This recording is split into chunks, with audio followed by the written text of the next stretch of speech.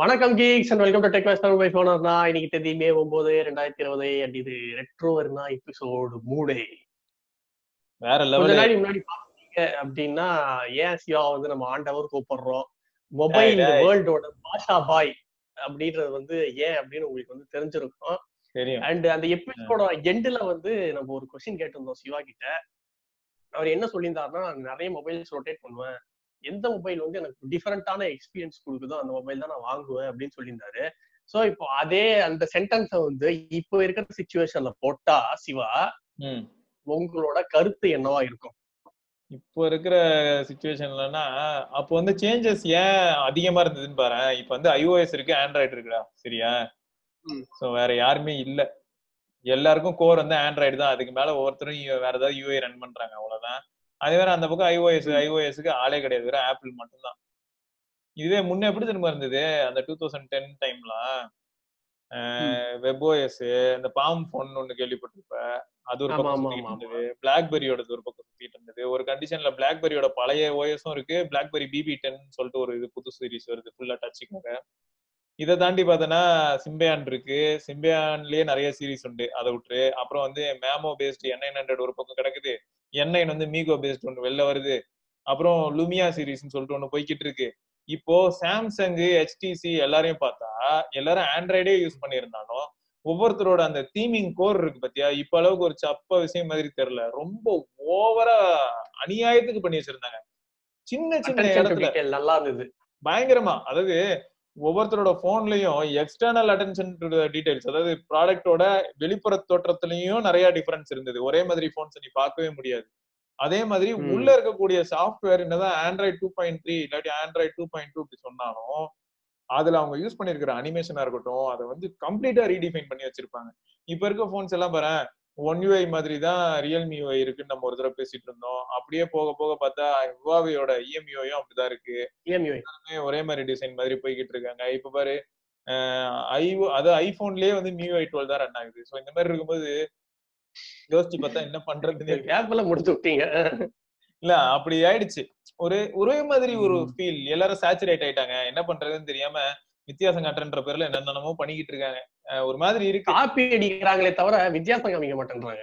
இப்போ எனக்கு என்ன தெரியுமா ஃபீல் ஆகுது, மக்களுக்கு வந்து, அதாவது பசங்க எல்லாருக்கும் ஓரளவுக்கு சான்ஸ் கிடைச்சதுன்னா பழைய போன் எங்கேயாவது பக்கத்துல ஒரு ரீசனபிள் ரீசெல்லர் யாராவது உங்களுக்கு கிடைச்சாங்கன்னா, பழைய போன் ஏதாவது சும்மா 2000 ரூபாய் 1500 ரூபாய்க்கு கிடைக்கும், வாங்கி கொஞ்ச நேரம் யூஸ் பண்ணி பாத்தீங்கன்னா இதுக்கு முன்னாடி எப்படி இருந்திருக்கு. அதாவது இது நான் குறிப்பா யாருக்கு சொல்றேன்னா, இப்போ ஒரு 18 வயசு 20 வயசு காலேஜ் இப்ப போறேன் அப்படின்றவங்க எல்லாம் இப்ப இருக்க போன்ஸை பாத்தீங்கன்னா ரியல்மி, ரெட்மி இந்த மாதிரி போன் தான் வாங்குவீங்க. பட் 2010 11 12 டைம்ல வித்த போன்ஸ் எல்லாம் வந்து உங்களுக்கு எங்கேயாவது ரீசெல்லர் வந்து ஒரிஜினல் போன் இங்க யூஸ் பண்ண யாராவது ஒருத்தரோட போனே கூட விற்பாங்க. அந்த மாதிரி நீங்க ஏதாவது ஸ்பாட் பண்ணீங்கன்னா தாராளமா வாங்கி யூஸ் பண்ணலாம். இப்போ நீங்க வந்து சஜஸ்ட் பண்ணோம் அப்படின்னா நீங்க என்ன இடத்த சஜஸ்ட் பண்ணுவீங்க வாங்குறதுக்கு? ஆக்சுவலா ரிச்சி ஸ்ட்ரீட்ல போனா நிறைய கடை இருக்கும்டா ரீசேல் பண்ற ஷாப்பு. பட் இருக்கலே பெஸ்ட் எனக்கு தெரிஞ்சு என்னன்னா, இப்பதான் நான் பரத்துக்கிட்ட வேற சொல்லிட்டு இருந்தேன், OLXல ஒரு சில பேர் விற்கிறாங்க. அதுல என்ன ஒரு அட்வான்டேஜ்னா, ஜென்யூனான செல்லர்ஸ் நீங்க பார்க்கலாம், நிறைய டுபா குர்ஸையும் பார்க்கலாம். ஸோ கொஞ்சம் உஷாரா நம்ம தான் இருந்துக்கணும். மேக்சிமம் OLXல நீங்க பார்க்கக்கூடிய எந்த விதமான ஆடா இருந்தாலும் எப்படி அப்ரோச் பண்ணணும்னா, அவங்க நம்பர் கொடுத்துருந்தாங்கன்னா நீங்க டைரக்டா பேசிருங்க. பேசிட்டு அவங்களுக்கு கடை இருந்ததுன்னா நிறைய கடைக்காரங்களும் ஆட் போடுவாங்க, இண்டிவிஜுவல்ஸும் ஆட் போடுவாங்க. நாங்க OLX வழியே நிறைய போன்ஸ் ஃப்ரெண்ட்ஸுக்கும் வாங்கியிருக்கேன், நானும் வாங்கியிருக்கேன். அதுல கிடைச்ச அனுபவத்தை வச்சு சொல்லணும்னா, நேர்ல போயிடுங்க, முடிஞ்சா உங்க ஃப்ரெண்ட்ஸ் யாராவது கூட்டிட்டு போயிடுங்க, நேர்ல போய் பார்த்து வாங்குறது பெஸ்ட். ஒரு சில கடையில எல்லாம் நாங்க வந்து டெலிவர் பண்ணுவோம்லாம் போட்டிருப்பாங்க, ஓகே COD இல்லாட்டி இந்த மாதிரி கதெல்லாம் போட்டு வச்சிருப்பாங்க. மேக்ஸிமம் நிறைய பேர் COD இல்லாம ஃபர்ஸ்டே பேமெண்ட் வாங்குற மாதிரியான ஆளுங்களும் இருப்பாங்க. பட் இதெல்லாம் நம்பி போக தேவையில்ல. சென்னை அப்படிங்கிற லொக்காலிட்டிக்குள்ளேயே நிறைய பேர் வந்து போன் வித்துட்டு இருப்பாங்க. ஸோ அவங்க அட்ரஸ்க்கு ஒரு 10-15 கிலோமீட்டர் டிராவல் பண்றதுனால பிரச்சனை இல்லை. ஒரு ரேரான ஒரு போன் உங்களுக்கு கிடைக்க போகுது அப்படிங்கிறது நல்ல எக்ஸ்பீரியன்ஸ் கிடைக்குது. ஆமா, யாராவது ஃப்ரெண்டை கூப்பிட்டுக்கோங்க, நேரில் போங்க, போனை ஃபுல்லா செக் பண்ணிக்கோங்க. அதே மாதிரி செகண்ட் ஹேண்ட் போனா இருக்கட்டும், ரீஃபர்பிஷ்ட் போனா இருக்கட்டும், இதெல்லாம் வாங்கும்போது சிம் கார்டு அதுல இன்சர்ட் பண்ணி ஃபர்ஸ்ட் சிம் கார்டு ரீட் ஆகுதா, பிளஸ் அதுல இருந்து அவுட் கோயிங் கால் போச்சுன்னா இயர்பீஸ் சவுண்ட் எப்படி இருக்கு, ஸ்பீக்கரோட சவுண்ட் எப்படி இருக்கு, எல்லாத்தையுமே முடிஞ்ச அளவுக்கு செக் பண்ணிட்டு, அதுல ஏதாவது பக் இருக்கு பிரச்சனை இருக்குன்னா, அது ஹார்ட்வேர் இஷ்யூஸ் இருக்குன்னா கூட அவங்களே மேக்ஸிமம் சொல்லுவாங்க, சொல்லாம சில பேரும் விற்பாங்க. ஸோ இந்த மாதிரியான விஷயங்கள்லாம் செக் பண்ணிட்டு நீங்க யூஸ் பண்ணி பாருங்க. போன் பழைய காலத்து போன்லாம் இப்போ ஜியோ யூசர்ஸ் யூஸ் பண்ண முடியுமா? எனக்கு தெரிஞ்சு பண்ண முடியாது அப்படின்னு அதுக்குதானே எங்களை மாதிரி ஆளுங்களால பழைய போன் யூஸ் பண்ண முடியாது. அதுக்குதான் நான் சொல்லல, இப்போ அம்பானி அங்கிள் வந்து ஒரு பக்கம் உஷாரா இந்த மாதிரி 4G நான் டேட்டா வச்சிருக்கேன், டேட்டா ஸ்பீடு தரேன், ஆச்சா உச்சான்னு பேசினாலும் எல்லாருக்குமே இப்ப துணையா நிக்கிறது பார்த்தா 2G அப்படிங்கிறது ரொம்ப முக்கியம்டா. இப்ப BSNL யூசர்ஸ்க்கு okay, Vodafone யூசர்ஸ்க்கு okay, idea users எல்லாருக்குமே வந்து இந்த 2G அப்படிங்கிறது வந்து இன்னைக்கு ஏர்டெல் யூசர் எடுத்துக்கீங்க, அது ஒரு பெரிய பிளஸ்ஸா எனக்கு ஃபீல் ஆகுது. நான் இப்ப இருக்கிற மாடர்ன் போன்ஸ்லயே என்ன பண்ணுவேன்னா, முடிஞ்ச அளவுக்கு உள்ள போயிட்டு 2G ஒன்லி மோடு, அதாவது ஜிஎஸ்எம் ஒன்லி மோட சூஸ் பண்ணி வச்சுப்பேன். எதுக்குன்னா சிக்னல் ரிலேபிளா இருக்கும். இதுவே 4G பார்த்தீங்கன்னா என்ன பண்ணும்னா 4G to 3G 4G fetch பண்றதுக்கு ட்ரை பண்ணி அப்படியே 2Gக்கு போய் திரும்ப 4G போய் அப்படியே ஒரு நிலையா இல்லாம பேட்டரி அடி எல்லாம் காலியாகும். சோ அது மாதிரியான சிச்சுவேஷன்ல இப்போ பழைய போன்ஸ் யூஸ் பண்ணோம்னா 2G இருக்கக்கூடிய நெட்வொர்க் யூஸ் பண்றீங்கன்னா நீங்க யூஸ் பண்ணலாம். பழைய போன் ஏதாவது நீங்க உங்களுக்கு எது ரொம்ப பிடிச்சிருக்குன்னு பாருங்களேன், நிறைய இருக்கு பழைய போன்ஸ். குறிப்பா சொல்லணும்னா நான் என்ன சொல்லுவேன்னா N95 N91 Nokia N8 Nokia N9 கிடைக்கிறது கொஞ்சம் கஷ்டம் தான். N9 கிடைச்சதுன்னா லக்கு பாருங்க. ஆனா N8 T28 இதெல்லாம் கிடைக்கிறதுக்கான வாய்ப்புகள் இருக்கு. லுமியா சீரீஸ்ல நீங்க ஏதாவது ட்ரை பண்றதா இருந்தா லுமியா 1020, லுமியா 950 950 XL, அப்புறம் பழைய போன்ஸ் இன்னொன்னு லுமியால 925 ஐயோ 925 925 930 இந்த மாதிரி போன்ஸ் எல்லாம் இருக்கு. இதை தாண்டி ஏன் ப்ரோ இதெல்லாம் மட்டும் தான் சொல்லுவீங்களா, ஏன் மத்ததுல ரெட்ரோ அரேனா ஃபீல் கிடைக்காதானா? அப்படி கிடையாது. மோட்டோரோலால வந்து மோட்டோ ராக்கர் அப்படின்னு சீரிஸ் இருந்தது. மோட்டோரோலால வந்து இந்த V3i இந்த மாதிரியான flip phone, racer series V8 V9 இதெல்லாம் இருக்கு. அப்புறம் சாம்சங்ல வந்து பாத்தீங்கன்னா பேடா OS அந்த இதெல்லாம் ரன் ஆன போன்ஸ் எல்லாம் இருக்கு. வேவ் சீரிஸ் அப்படின்னு சொல்லிட்டு முன்ன இருந்தது. அது வந்து இங்க சிம்பியான் இருக்கும்போது அங்க வேவ் சீரிஸ் இருந்தது, அதுவும் நல்லா இருக்கும். சோனில வந்து நீங்க K750 W800 W580 இந்த மாதிரி மாடல்ஸ் எல்லாம் வந்து ஒரு சில இடத்துல விக்கிறாங்க. சோ அதெல்லாம் நீங்க செக் பண்ணி தேடி கண்டுபிடிச்சு வாங்குனீங்கன்னா செமையா இருக்கும். மைக்ரோமேக்ஸ்ல ஏதாவது மைக்ரோமேக்ஸ்ல ஸ்லிவர் கிடைச்சதுன்னா வாங்கி யூஸ் பண்ணி பாருங்களேன், வேற லெவல் ஃபீல் கிடைக்கும். மைக்ரோமேக்ஸ் ஸ்லிவர், அப்புறம் மைக்ரோமேக்ஸ் A85 சூப்பர் போன் சொல்லிட்டு ஒரு போன் வந்துச்சு. அது பயங்கரமான போன் என்கிட்ட இருக்கு. அது வந்து டெக்ரா 2 ப்ராசஸர். ஸோ அதுலயும் வந்து இவ்வளவு நேரம் நம்ம பேசணும்ல, இந்த கிராஃபிக் ஓரியன்ட் பயங்கரமா இருக்கும். ஸோ அந்த ஃபீல் வந்து அதுலயும் இருந்தது. ஸோ இந்த மாதிரியான போன்ஸ்லாம் இன்னும் நிறைய பிராண்ட் சொல்ல முடியும் ப்ரோ. இப்போ சோனிலே பாத்தீங்கன்னா சோனி எரிக்சன்ல உள்ள ஆண்ட்ராய்டு ஸ்டார்டிங்ல வந்தது ஆர்க்கு, அப்புறம் சோனி எரிக்சன் எக்ஸ்பீரியா பிளேன்னு சொல்லிட்டு ஒரு போன் இருக்கு. அதுல வந்து கம்ப்ளீட் ஜாய்ஸ்டிக்கே இருக்கும், பிளே ஸ்டேஷனுக்கான ஜாய்ஸ்டிக்கே உள்ள இருக்கும், ஸ்லைட் அவுட் பண்ணீங்கன்னா. இந்த மாதிரி நிறைய போன்ஸ் லிஸ்ட் பண்ண முடியும். நான் கண்டிப்பா வரக்கூடிய பதிவுகள் அடுத்து வரக்கூடிய ஈவன் நான் யோசிச்சுட்டு இருக்கேன், டிவிடியே சுவாரஸ்யமாக்குறதுக்கு தான் நம்ம இப்ப என்ன பண்றோம்னா கடைசியில ஒரே ஒரு மீம், யாராவது நீங்க யாராவது பண்ற மீம் தான் எடுத்து உள்ள சொருகி விடுற மாதிரி இன்னைக்கு ஒரு போன் அப்படின்னு சொல்லிட்டு ஏதாவது ஒரு போனை பத்தி பேசலாமான்னு கூட யோசிச்சுட்டு இருக்கேன். பேசலாம்னா இந்த போன் என்ன நீங்க எல்லாரும் செக் பண்ணி பாருங்களேன்னு பேரை சொல்லிட்டு போயிடணும். நானே உட்காந்து மொக்க போட்டுட்டு இருந்தா கஷ்டம் தான். அந்த மாதிரி ரைட். பாஷா பாய், நம்ம சொல்லுங்க. அடுத்த மொபைல் உள்ள போலாம். அடுத்து என்ன மொபைல்? அடுத்து பெரிய ஆளா தான் இருப்பாரு எப்படியும். அதாவது என்னாச்சுன்னா அந்த டைம்ல தான் ஐபோன்னா எல்லாரும் பெருசா பேசுறீங்களடா, எனக்கு ஐபோன் யூஸ் பண்ணணும்டா அப்படின்னு தோணுச்சு. சோ தெரியுதா ஐபோனு? ஆமா. இது என்னது? இது ஐபோன் 4S. ஓகே. ஏன் 4S மேல ஒரு ஈர்ப்பு வந்ததுன்னா, அதுக்கு முன்னாடி ஐபோன் மேல ஈர்ப்பு இல்லையா அப்படின்னு கேட்டா, ஐபோன்லயும் ரெசல்யூஷன்லாம் ரொம்ப பெருசெல்லாம் கிடையாது ப்ரோ. ஃபர்ஸ்ட் ஐபோன்ல ரெசல்யூஷன், அதாவது ஸ்கிரீன் ரெசல்யூஷன் இம்ப்ரூவ் பண்ணதே வந்து ஐபோன் 4ல தான். அப்பதான் 326 ppi, அதாவது 330 ppi ல வந்து நிக்கிறாங்க. ஓகே, 326ங்கிறது இப்ப ஸ்டாண்டர்ட் ஆயிடுச்சு. அப்ப 330 ppi கூட குறுக்க வந்துட்டு போச்சு. சோ இந்த மாதிரி இருக்கும்போது அந்த டிஸ்பிளே செம கிறிஸ்பி. மார்க்கெட்ல யாருக்கிட்டயுமே அவ்வளவு சூப்பரான ஒரு டிஸ்பிளே அந்த டைம்ல இல்ல அப்படின்னு சொல்லலாம். ஆனா அதுக்காக ஒரேடியா இல்லைன்னு இல்ல, இந்த நம்ம பிபிஐ ஓரியன்டா பார்க்கும்போது எப்படி இருந்ததுன்னா 300 ppi கிட்ட சோனில வந்து எக்ஸ்பீரியா ரே அப்படின்னு சொல்லி ஒரு போன் இருந்தது. ஸோ அதுலயும் இதே மாதிரி ஓரளவுக்கு ஒரு ஃபீல் கிடைக்கும். ஏன்னா அதுல வந்து WVGA ரெசல்யூஷனை வந்து 3.3 இன்ச்ல போட்டு வச்சிருந்தாங்க. ஸோ அதுவும் வந்து நல்ல பிபிஐல இருந்தது. ஸோ இந்த போன் வந்து ஸ்கிரீன்ல அட்ராக்ட் பண்ணிச்சு. அப்புறம் ஃபர்ஸ்ட் சிரி இன்ட்ரோடியூஸ் பண்றாங்கடா விக்கி, இதுல சிரி இன்ட்ரோடியூஸ் பண்றாங்க. ஸோ இதுலதான் சோ அது செம ஃபீல். அதே சமயம் இந்த போன் லான்ச் பண்றதுக்கு முன்னாடி தான் ஸ்டீவ் ஜாப்ஸ் சார் இறந்து போயிடுவாரு. சோ இந்த போன் வந்து ஒரு ரெவல்யூஷனரி போனா வெளில வரும். அதோட டிசைன் லாங்குவேஜா இருக்கட்டும் எல்லாமே. ஏன்னா ஐபோன் 4ல வந்து ஆண்டனா இஷ்யூ இருந்தது. பட் 4S வந்து ஒரு கம்ப்ளீட் போனா வெளில வந்துச்சு. செம்ம ஃபீல். இன்னைக்கும் வந்து 4S பார்த்தா தனி ஃபீல் கொடுக்குது. நான் ஒயிட் கலர் தான் யூஸ் பண்ணேன், 16GB. சோ நல்லா இருந்தது. அதுவும் லேட்டா தான் வாங்கினேன். அந்த போன் ரிலீஸ் ஆன உடனே எல்லாம் அந்த மாதிரி நான் வாங்கவே மாட்டேன் எப்பயுமே. அதான் சொல்றேன்ல, ஒரு அப்படியே ரொட்டேட் பண்ணிட்டே இருப்பேன். நான் 4S வாங்கும்போது மார்க்கெட்ல வந்து ஐபோன் 5S ரிலீஸ் ஆகுது, புரியுதா? அப்ப பாத்துக்க எத்தனை வருஷம் கழிச்சு, 2 வருஷம். ஏன்னா 4Sக்கு அப்புறம் 5 வந்தது, 5க்கு அப்புறம் 5S வருது. சோ 5S ரிலீஸ் ஆக போற நேரத்துல தான் நான் 4S வாங்குறேன். சோ அவ்வளவு நாள் வெயிட் பண்ணி தான் இந்த மாதிரி நான் ட்ரை பண்ணுவேன். பெரிய பட்ஜெட்டுக்கு எப்பயும் கால் எடுத்து வைக்க மாட்டோம் அவ்வளவு ஈஸியா. எக்ஸ்ப்ளோர் பண்ணணும், நமக்கு எய்ம் அதுதான்.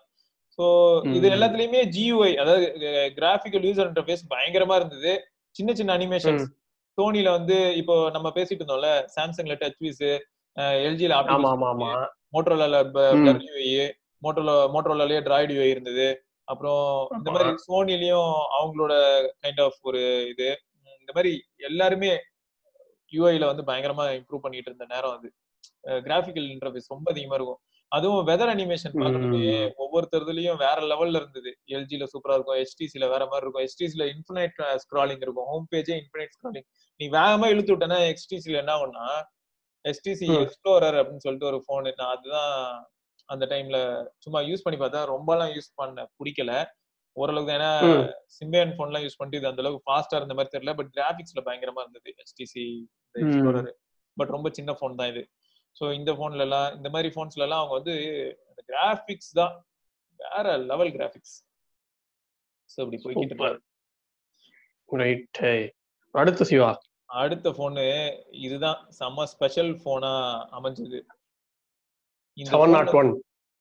இது என்னதுன்னா N9 701 எனக்கு ரொம்ப பிடிக்கும். ஆமா, இது N9. நீ பார்த்தது உண்மைதான், 701 தான். அந்த டைம்ல என்னாச்சுன்னா, நோக்கியா 701 இமேஜ் இங்க இருக்குதா? சரி, நோக்கியா 701 வந்து ஒரு ஸ்பெஷல் போன் தான்டா, சரியா? Nokia 701 C7, Nokia C7, Nokia 70 ரெண்டுமே ஒரே மாதிரி போன் தான், ரைட்டா? பெரிய வித்தியாசம்னா போர்டு தான். நீ நெட்ல போய் செக் பண்ணி பாரு, தெரியும். பெரிய டிஃபரன்ஸ் இருக்காது. ரெஸ்யூம் பண்றேன், ஸ்கிரீன் ஷேரிங் ரெஸ்யூம் பண்ண இங்கதான் வருதா? திரும்ப ஸ்கிரீன் ஷேர் பண்ணிடுவோம். இப்ப தெரியுதா? இது ஃபுல்லாவே வந்து நோக்கியா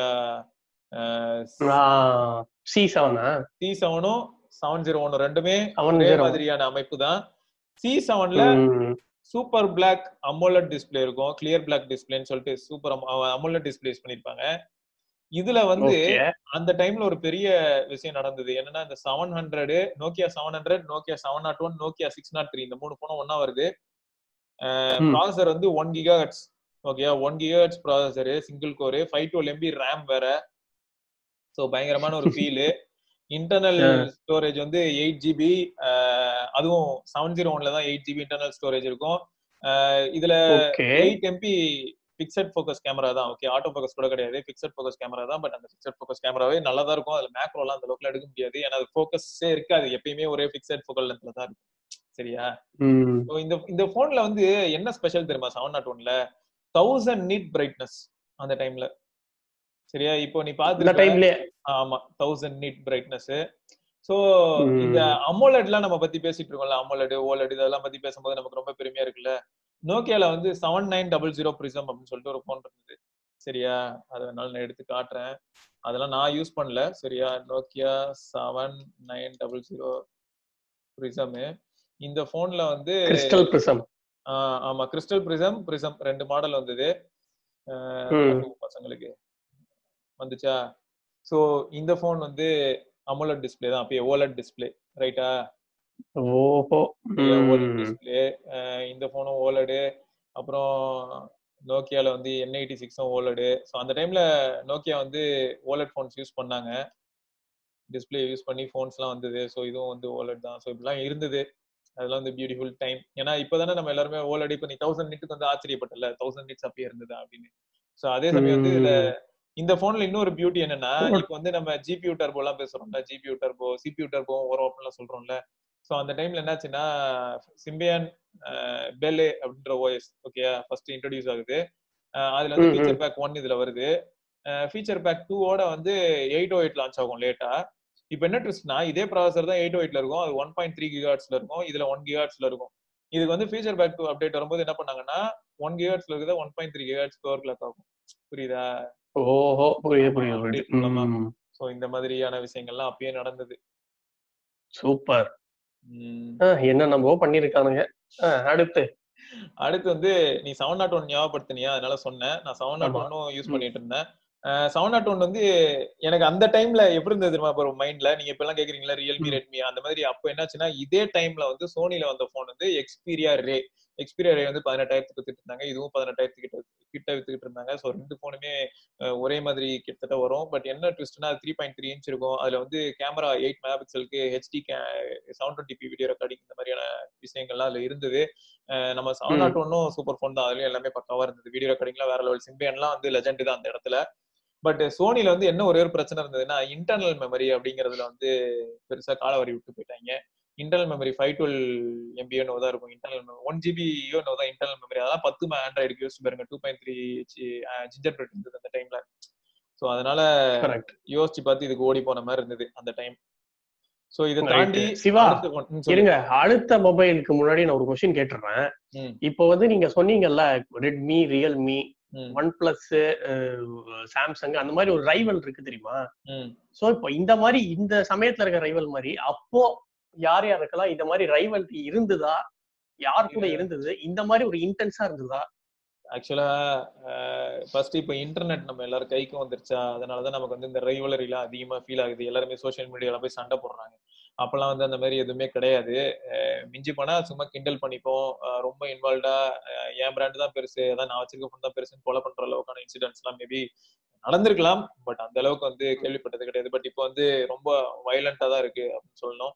இதுல இன்னொன்னு என்னன்னா, அப்பயும் போட்டி இருந்ததுன்னா சீரியஸா போட்டி இருக்கதான் செஞ்சது. யாருக்கெல்லாம் அப்படின்னு சொல்லணும்னா, ஃபர்ஸ்ட் வந்து நோக்கியா வந்து அவங்கள யாராலையும் கிரவுண்ட்ல இருந்து இறக்கவே முடியாத ஒரு நிலைமையில இருந்தது. அவங்க 2007 வரைக்குமே கிங் தான். அவங்கள யாரும் அசைச்சு கூட பார்த்தது கிடையாது.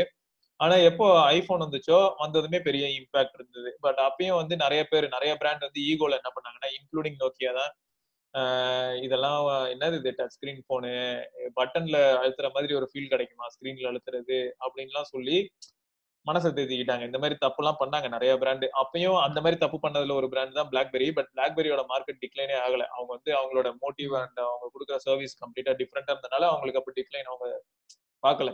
But over period of time என்ன ஆயிடுச்சுன்னா, ஐபோன் வந்து கம்ப்ளீட்டா வந்து டச் ஸ்கிரீனு, அது மட்டும் இல்லாம கெபாசிட்டிவ் மல்டி டச் ஸ்கிரீனு வேற யாருக்குமே அப்போ அது வந்து இல்ல மல்டி டச் அப்படிங்கிறது. பட் கெபாசிட்டிவ் டச் ஸ்கிரீன் வச்சிருந்தாங்க. எல்ஜில கூட ஒரு போன்லாம் இருந்தது. ஸோ எல்ஜி நோட் பண்ணிக்கோங்க. எல்ஜில கெபாசிட்டிவ் டச் வந்து ஐபோன் நிறைய கூட இருந்திருக்கு. நீங்க டைம் லைன்ல போய் செக் பண்ணீங்கன்னா தெரியும். பட் இந்த மல்டி டச் அப்படிங்கிறது தான் வந்து ஆப்பிளோட பெரிய ஸ்ட்ரென்த்தா இருந்தது. ஸோ இந்த மாதிரி போகும்போது தான் நோக்கியாவுக்கு என்னாச்சுன்னா டவுன்ஃபால் ஆக ஆரம்பிக்குது. பட் டவுன்ஃபால் பெருசா இருக்கானா இல்ல. ஏன்னா அப்பயும் வந்து நோக்கியாவோட போன்ஸ் வந்து ஒரு யூனிக்கான ஃபீலோடய வந்துகிட்டு இருந்தது. ஆப்பிள்ல வந்து அப்பதான் வந்து என்ன ஆகுதுன்னா, ஃபர்ஸ்ட் எடுத்ததுமே ஆப் ஸ்டோர் எல்லாம் கிடையாது. அவங்க தான் பொறுமையா கொண்டு வரணும். ஸோ எல்லாமே அவங்க கொண்டு வர ஆரம்பிச்சாங்க. ஆப்பிளோட பெரிய ஸ்ட்ரென்த்னு சொல்லணும்னா இந்த ஆப் ஸ்டோரோட விஷயங்களும் பெரிய ஸ்ட்ரென்த்தா தான் அமைஞ்சது. ஏன்னா நிறைய வைட் ரேஞ்ச் ஆஃப் ஆப்ஸ் உள்ள வர ஆரம்பிச்சது. ஆண்ட்ராய்டும் அதே மாதிரி ஒரு பக்கம் போயிட்டு இருக்காங்க. சோ இப்போ என்ன மாதிரி போகுதுன்னா, நோக்கியா வந்து அவங்க கிட்டயும் ஓவிஐ ஸ்டோர்னு சொல்லிட்டு ஒரு ஸ்டோர் இருந்தது. பட் இவங்க கிட்ட வந்து வைட் ரேஞ்ச் ஆஃப் ஆப்ஸ் இல்ல. மக்களுக்கு என்ன தேவையோ அது மட்டும் தான் அந்த டைம்ல இருந்தது. பட் எப்பயுமே நமக்கு ஒரு விஷயம் உண்மைதான் இல்லையா? டெய்லி சாப்பாடு சாப்பிட்டா பிரச்சனை இல்ல. பட் டெய்லி பிரியாணியை ஃபுல் கட்டு கட்டினா உடம்புக்கு பிரச்சனை வரலாம். ஆனா எல்லாருக்கும் பிரியாணியை பார்க்கும்போது பிரியாணி மேலதான் ஆசை வரும். அந்த மாதிரி தான் மார்க்கெட் மாற ஆரம்பிச்சது. சோ அந்த டைம்ல வந்து நம்ம இவங்களை என்ன மாதிரி குறை சொல்ல ஆரம்பிச்சோம்னா, எல்லாருமே பிரியாணி செய்யும்போது நீ மட்டும் என்ன வந்து வீட்டுல சோறு வடிச்சிட்டு இருக்க, அந்த மாதிரியான கேள்விகள் தான். பட் மார்க்கெட் எப்பயுமே அப்படிதான். மணி மேக் பண்ணணும். ஒரு கம்பெனி வந்து சாகக்கூடாதுன்னா காலத்துக்கு ஏற்ற மாதிரி மாறணும். பட் இவங்க காலத்துக்கு ஏற்ற மாதிரி மாறாம மக்களுக்காக தான் நான் செய்யறேன், நீங்க வேணா பாருங்களேன், என் போன்ல பாருங்களேன், ஹார்ட்வேர் எப்படி இருக்கு பாருங்களேன் அப்படின்னே கூவிக்கிட்டு இருந்தாங்க. மக்கள் வந்து அதை பார்க்க விருப்பப்படல. எல்லாருமே ஹார்ட்வேருக்கு பதில் சாஃப்ட்வேர் நோக்கி மூவ் பண்ண ஆரம்பிச்சதுக்கு அப்புறம் தலைவர் வந்து இன்னும் கூட என்கிட்ட பேர் ஹார்ட்வேர் வேற லெவல் வேற லெவல் வேற லெவல் தனியா கூவிக்கிட்டே இருந்தாரு. சோ இப்படி காலங்கள் மாறி போச்சு. சோ அப்ப ஷேர் எப்படி போகுதுன்னா, நீ கேட்ட மாதிரிதான் காம்படிஷன் எப்படி ஆயிடுச்சுன்னா, நோக்கியாவுக்கும் சாம்சங்குக்கும் காம்படிஷன் எப்பயுமே ஓரளவுக்கு செம்மையா இருக்கும். நோக்கியாவுக்கும் சாம்சங்குக்கும் இருந்த காம்படிஷன் காலப்போக்கில் என்ன ஆயிடுச்சுன்னா, சாம்சங்குக்கும் ஆப்பிளுக்கும் அப்படி மாறி அப்படியே போயிருச்சு. நோக்கியா இருந்த இடம் தெரியாம போயிட்டாங்க. ஓகேயா? மத்த பிராண்ட்ல இருந்தது. இதுல ஒரு சில விஷயம் எல்லாம் நீ நோட் பண்ணனா சிரிச்சிருவ. என்ன இப்படியா இருந்தது அப்படின்னு கேட்ப.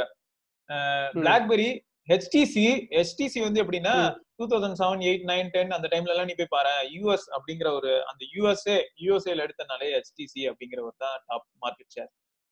அவர்லாம் வேற லெவல். யூஎஸ் மார்க்கெட் ஷேர்னு எடுத்தனா HTC டாப்ல இருக்கும். ஐபோன் அந்த ஊர்லயே உள்ள ஐபோனே பார்த்தனா அந்த அளவுக்குலாம் இருக்காது.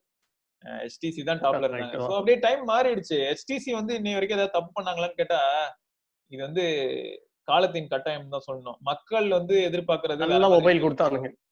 மக்கள் வந்து வேற மாதிரி எதிர்பார்க்கறாங்க. இப்ப ஆண்ட்ராய்டு வச்சுக்கிட்டே HTC அழிஞ்சு போனது ஏன் அப்படின்னு யோசிக்கும் போது, அவங்களோட R&D அண்ட் அந்த டீம் அதுக்கான எக்ஸ்பெண்டிச்சர் இதெல்லாம் பார்க்கும்போது அவங்க அழிஞ்சு போயிட்டாங்க. மக்கள் வந்து என்ன பண்ண ஆரம்பிச்சோம்னா, அந்த டைம்ல தான் சைனீஸ் பூம் அவங்களோட ரெட்மி, ரியல்மி எல்லாம் பார்த்து அதை பார்த்து ஒரு வியப்பா, அதாவது ரியல்மியாவது இப்பதான் ரெட்மியை பார்த்து ஷைமியோட ப்ராடக்ட்ஸ் எல்லாம் பார்த்து ரொம்ப சீப்பா இருக்குன்னு ஒண்ணு அப்படியே மார்க்கெட்டோட இது அப்படியே மாற ஆரம்பிச்சிருச்சு ஷேர்ல இருந்து எல்லாமே. சோ எல்லாரும் என்ன நினைக்க ஆரம்பிச்சிட்டாங்கன்னா 10,000 ரூபாய்க்கு போன் செய்ய முடியும் போது இவன் என்ன 25,000 ரூபாய்க்கு போன் செய்யறான்ற மாதிரியான கேள்விகள். இதுக்கு பெஸ்ட் எக்ஸாம்பிள் நான் என்ன தெரியுமா விக்கி சொல்லுவேன், நோக்கியா 5 அப்படின்னு வரும்போது அத சும்மா நோக்கியா 5யும் பக்கத்துல ரெட்மில வந்து நோட் 4 இந்த மாதிரியான போன் எல்லாம் வந்து சைட் பை சைடு வச்சு சும்மா கம்பேர் பண்ணி பார்த்துட்டு இருந்தேன். அப்ப என்னாச்சுன்னா ரெண்டு போன்லயும் செக் பண்ணும்போது இதுல வந்து டியூவல் பேண்ட் வைஃபை கூட இருக்காது. நோட்னு சொல்லுவோம் 2G 2 GHz மட்டும் தான் இருக்கும். பட் நோக்கியா ஃபைல பார்த்தீங்கன்னா டியூவல் பேண்ட் வைஃபை இருக்கும், 5 GHz இருக்கும். அப்ப எனக்கு கன்ஃபியூஷன் இருந்தது. பாரு ஒரே பிரைஸ் ரேஞ்சுக்குள்ள தான் வருது, ஆனா என்ன ஆகுதுன்னா இத பார்க்க கொஞ்சம் இன்ஃபீரியர் மாதிரி இருக்கும் ஸ்பெக்ஸ்ல. ரெட்மி கம்பேர் பண்ணும்போது ஸ்பெக்ஸ்ல லைட்டா இன்ஃபீரியர் மாதிரி இருக்கும். பட் எந்த இடத்துல எல்லாம் வந்து நோக்கியா 5 நல்லா இருந்ததுன்னா இதெல்லாம் நோட் பண்ணிக்கிட்டு இருந்தேன். எதனால வந்து ஷைமியால சீப்பா கொடுக்க முடியுது, ஏன் வந்து நோக்கியா இப்ப கம்பேக் கொடுக்குறாங்க பட் போன் காஸ்ட்லியா இருக்குன்னு நான் நோண்டினேன். அப்ப நோண்டும் போது என்ன தெரிஞ்சதுன்னா இவங்க இதுல வந்து டியூவல் பேண்ட் வைஃபை இருக்கு, அப்புறம் அவங்க யூஸ் பண்ணிருக்க இஎம்எம்சி ஸ்டோரேஜ் வந்து லேட்டஸ்ட் ஸ்டாண்டர்ட்ல இருக்கு, வேகமா copy and transfer read write speed அதிகமா இருக்கு. அது ஷைமில ரீட் ரைட் ஸ்பீட் கம்மியா இருக்கு. ரேம் யூஸ் பண்ணது லேட்டஸ்ட் வெர்ஷன் யூஸ் பண்ணிருக்காங்க, ரேம் அங்க பார்த்தா லேட்டஸ்ட் வெர்ஷன் யூஸ் பண்ணல. அப்புறம் வந்து பார்த்தோன்னா மற்ற ஃபேக்டர்ஸ் அதாவது கேமராவா இருக்கட்டும். ஸோ இந்த மாதிரி எல்லா பாயிண்ட்டையும் எடுத்து பார்க்கும்போது மெயினா ஹார்ட்வேர் எல்லாமே வந்து இவங்க லேட்டஸ்டா யூஸ் பண்றாங்க. ஸோ இவங்க போன் வந்து கொஞ்சம் காஸ்ட்லியா இருக்கு. ஷைமி என்ன பண்றாங்கன்னா ஒரு 2 வருஷம் பழசு 3 வருஷம் பழசை யூஸ் பண்றாங்க, பட் போன் வந்து புதுசு. புரியுதா? அதனால அவங்க வந்து சீப்பா தர முடிஞ்சது. இதுதான் எஸ்டிசிக்கான டவுன்ஃபால். எஸ்டிசி மாதிரியான பிராண்ட்ஸ் எல்லாம் அழிஞ்சு போனதுக்கு காரணம் இதுதான். அவங்க வந்து முடிஞ்ச அளவுக்கு மார்க்கெட்ல எது லேட்டஸ்டோ அந்த மாதிரியான ஹார்ட்வேர்ஸ் தான் எக்யூப் பண்ண ஆரம்பிச்சாங்க. இப்ப பாருங்களேன், ஹார்ட்வேர்ல லேட்டஸ்ட் சாஃப்ட்வேர்ல லேட்டஸ்ட் எக்யூப் பண்ண ஆரம்பிச்சதுமே ஒன் பிளஸோட பிரைஸ் இன்க்ரீஸ் ஆச்சா? முடிஞ்ச அளவுக்கு லேட்டஸ்ட் எல்லாம் உள்ள கொண்டு வர ட்ரை பண்ணாலே பிரைஸ் இன்க்ரீஸ் ஆச்சா? அப்ப R&D பண்ணி ஒருத்தன் வந்து இந்த மாதிரியான ஃபேக்டர்ஸ் எல்லாம் உள்ள இன்க்ளூட் பண்ணோம்னா அப்ப அவனுக்கு எவ்வளவு இன்க்ரீஸ் ஆகும்? அவன் தான் கண்டுபிடிக்கணும், அவன் ஏதாவது அதை யூஸ் பண்ணணும்னா அப்ப அவனுக்கு எவ்வளவு இன்க்ரீஸ் ஆகும்? கண்டுபிடிச்சு வச்ச பொருளை வந்து ஒரு வருஷம் கழிச்சு போய் வாங்கி அதை யூஸ் பண்ற நமக்கே வந்து பிரைஸ் இன்க்ரீஸ் ஆகுது. யார சொல்றேன்னா ஒன் பிளஸ் ஷாயமி. இப்ப பாருங்க ஷாயமி மீ 10 லான்ச் ஆன உடனே எல்லாரும் எப்படி கிரிட்டிசைஸ் பண்றாங்க, 50,000 ரூபாய்க்கு ஷாயமி போனாடா எம்இஐ ஆடான்னு. அதுக்கு அப்ப யோசிச்சு பாருங்க இதெல்லாம் ஐஓஎஸ் ஆடான்னு கேட்கணும்.